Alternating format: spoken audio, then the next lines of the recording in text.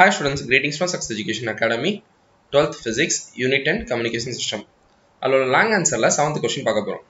Fiber optic communication is gaining popularity among the various transmission media. Justify. இந்த question பார்க்க போறதுக்கு முன்னாடி நம்ம ஆல்ரெடி அப்லோட் பண்ணிருக்க 6 questions பார்த்துட்டு வாங்க, உங்களுக்கு இன்னும் கொஞ்சம் clarity கிடைக்கும்.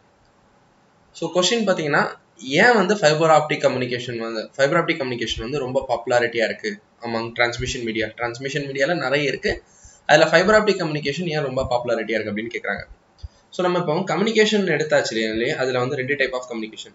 ஒன்னு வயர்டு, இன்னொன்னு என்னது வயர்லெஸ் கம்யூனிகேஷன். வயர்லெஸ் கம்யூனிகேஷன் நமக்கு என்ன இருக்கணும், ஒரு டிரான்ஸ்மிட்டர், இன்னொன்னு வந்து ரிசீவர்.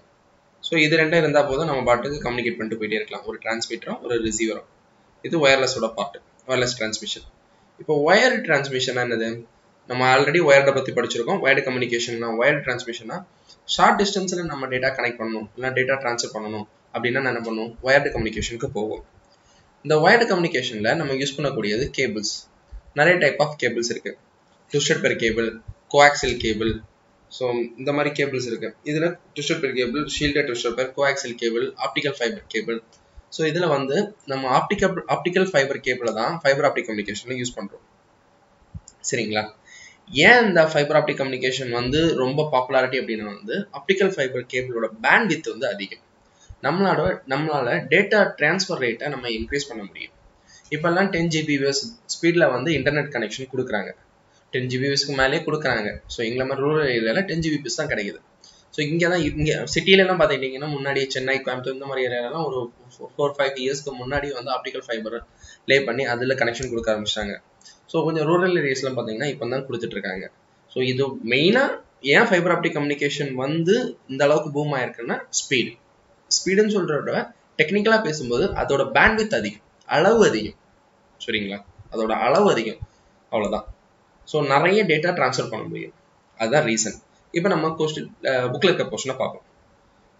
ஃபைபர் ஆப்டிக் கம்யூனிகேஷன் என்னன்னு சொல்றாங்கன்னா, the method of transmitting information இல்லைன்னா data from one place to another in terms of light pulse. இது ரொம்ப இம்பார்ட்டன்ட் வேர்டு.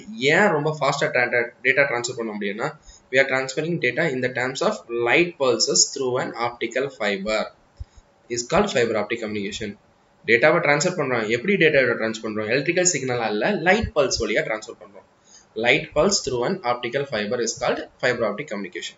மற்ற காப்பர் கேபிள் எல்லாம் எலக்ட்ரிக்கல் சிக்னல் வழியா ட்ரான்ஸ்ஃபர் பண்றோம். சரிங்களா? நமக்கு லைட்டுக்கு தெரியும், light has a very high frequency and நல்ல ஸ்பீட் இருக்கு இல்லையா, 3 × 10⁻⁸ மீட்டர்/செகண்ட் ஸ்பீட்ல போகும், டிராவல் ஆகும். இது வந்து light has very high frequency. எவ்வளோ ஃப்ரீக்வன்சினா 400 THz to 790 THz. Then microwave radio systems. இந்த ஃபைபர்ஸ், அந்த ஆப்டிக்கல் கேபிள்ல இருக்கக்கூடிய ஃபைபர், இதெல்லாம் தான் ஃபைபர். இந்த ஃபைபர் எதால மேட் அப் ஆச்சுன்னா, முன்னாடிலாம் சிலிக்கா கிளாஸ் எல்லாம் சிலிக்கான் டை ஆக்சைடு யூஸ் பண்றாங்க. அது நமக்கு அதிக அளவுல இருக்கு பூமியில, which is abundant on earth. அப்படின்னா நிறைய அளவு இருக்கு அப்படின்ற அர்த்தம். இப்போ அதை எதை replace பண்ணிருக்காங்கன்னா, materials with such as சல்சினோஜெனைடு classes இல்லைன்னா ஃப்ளூரோ அலுமினேட் கிறிஸ்டலைன் மெட்டீரியல்ஸ், இந்த மாதிரி மெட்டீரியல் வச்சு சிலிக்கான் மெட்டீரியலை ரீப்ளேஸ் பண்ணிருக்காங்க.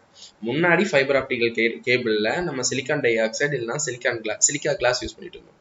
இப்போ அந்த சிலிக்கா கிளாஸையும் சிலிக்கான் டை ஆக்சைடையும் எதை வச்சு replace பண்ணிருக்காங்கன்னா, சால்கோஜெனைடு கிளாஸஸும் fluoro aluminate crystalline materials வச்சு ரீப்ளேஸ் பண்ணிருக்காங்க. ஏன் ரீப்ளேஸ் பண்ணிருக்காங்கன்னா, இதோட வேவ்லென்த்தோட இதோட வேவ்லென்த் எப்படி இருக்கும், அதிகமா இருக்கும், அண்ட் பெட்டர் டிரான்ஸ்மிஷன் கேப்பபிலிட்டி. இதை விட இதுல நல்லா டேட்டா டிரான்ஸ்மிஷன் பண்ண முடியும். இந்த ஆப்டிக்கல் ஃபைபர் கேபிள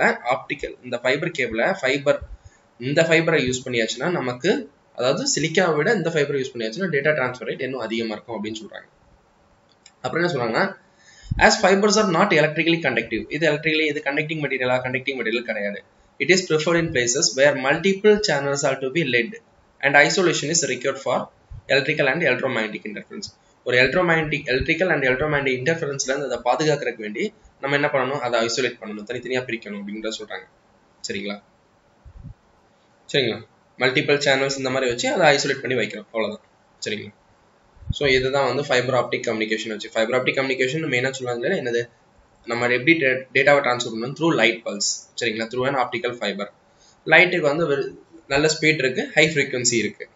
இந்த ஆப்டிக்கல் ஃபைபர் ஃபர்ஸ்ட் எதை வச்சு மேட் பண்ணாங்கன்னா, சிலிக்கா கிளாஸ் இல்லைன்னா சிலிக்கான் டை ஆக்சைடு. அது நல்லா அபண்டண்டா இருந்தது, நமக்கு பூமியில அதிகமா இருந்தது.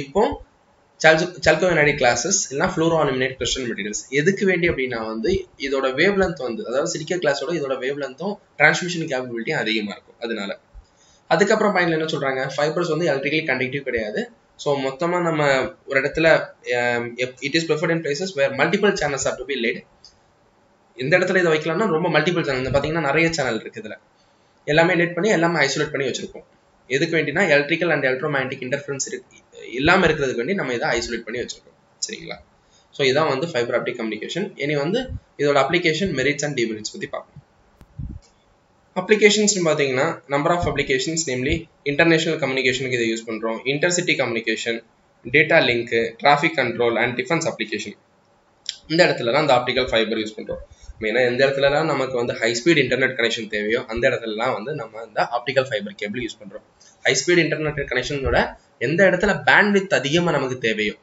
அளவுக்கு அதிகமான டேட்டா ட்ரான்ஸ்ஃபர் பண்ணும்போது நம்ம ஆப்டிகல் ஃபைபர் வழியா ட்ரான்ஸ்ஃபர் பண்றோம் சரிங்களா ஸ்பீடாவும் இருக்கும் நிறைய டேட்டாவும் ட்ரான்ஸ்ஃபர் பண்ண முடியும் இதோட மெரிட்ஸ் பாத்தீங்கன்னா fibre cables are very thin and wait lesser then copper cable obviously copper cable ஓட optical fiber cable எப்படி இருக்கும் ரொம்ப weight கம்மியா இருக்கும் this system has much larger bandwidth this means that its information carrying capacity is larger so இதான் இதோட main merit bandwidth எப்படி இருக்கும்னா ரொம்ப அதிகமா இருக்கும் சரிங்களா அந்த இத விட bandwidth அதிகமா இருக்கும் information அதிகமா நம்மளால ட்ரான்ஸ்ஃபர் பண்ண முடியும் fiber optic system is immune to electrical interference இங்க வந்து electrical interferenceனால ஒரு நடக்கக்கூடிய லாஸ் நடக்காது சரிங்களா ஏன்னா ஆப்டிகல் ஃபைபர் அப்படிங்கிறது வந்து கண்டக்டிவ் மெட்டீரியல் கிடையாது அதனால இங்க எலக்ட்ரிக்கல் இன்டர்ஃபரன்ஸ் இருக்காது fibre optic cables R cheaper தென் காப்பர் கேபிள்ஸ் இந்த ஃபைபர் ஆப்டிக் கேபிள் அதாவது கேபிள் சீப்பர் பட் இந்த ப்ராஜெக்ட் டோட்டலா பண்ணனும்னா வந்து இதை விட இந்த கேபிளை விட இது எக்ஸ்பென்சிவா இருக்கும் ஃபைபர் ஆப்டிக் கம்யூனிகேஷன் வந்து expensive but cable wise compare பண்ணும்போது